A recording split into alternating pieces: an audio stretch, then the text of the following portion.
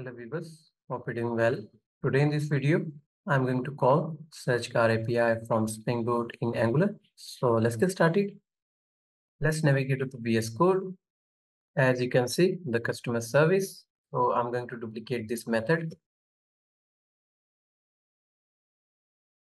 Update the method name that we have, search car. Inside the argument, it will get an object of the search input. So let me update here the object name that we have, search DTO. Mapping that we have post and the URL of the endpoint that we have API/customer/car/search. After the URL, we have to pass here the search DTO object.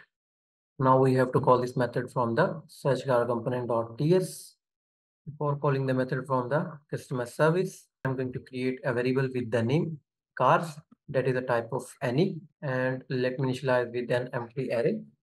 For calling the endpoint, I'm going to call here the property that we have, this dot is spinning, that is a true, and make the cars property empty. After that, I'm going to call here the instance of the customer service and the method that we have, search car. Inside the argument, I'm going to pass here the form values. So it will be at this dot search car form dot value dot subscribe. Save the response of the API into this variable that we have res. After getting the API response, I'm going to make is spinning property false. And we have to assign the response to this variable that we have cars. So it will be at this dot cars is equals to res.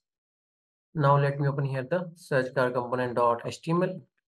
And here I'm going to add the HTML code to print the search cars. As you can see, the HTML code where we have added a for loop to get the cars one by one from the cars array. After this, we have an image tag to print the image of the car. After the image, we have a brand, name, description, price, color, transmission, type, and the year.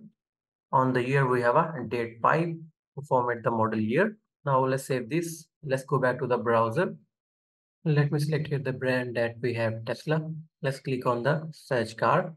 As you can see, we got the response of the API. Let me select here the type that we have, electric. Let's click on the search car. As you can see, I got a response.